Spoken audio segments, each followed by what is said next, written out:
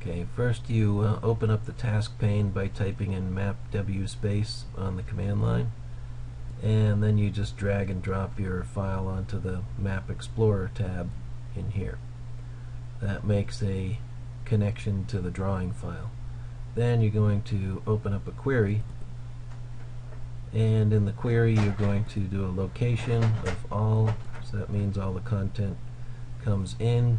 It's going to be a draw query, and you're going to do some alter properties. So what you can do is put in some annotation in here if you have an annotation template, but it might be simpler just to put in a text label. And what you can do is the expression on the text label can go into the object data to pull out the label that you're looking for. If it happens to be like a owner field, I'll just use that as an example. And you get to choose the text height.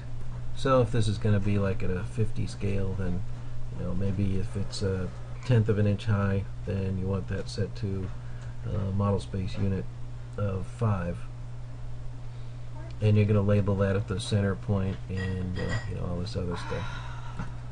So try that, and that'll give you this label thing here. So then you click OK, and you execute the query, and you come across some objects that it doesn't recognize for alignments and silly things like that, but the rest of that stuff should come in okay. So then we do a zoom extents, and there you have the names placed at the centroid of each one of your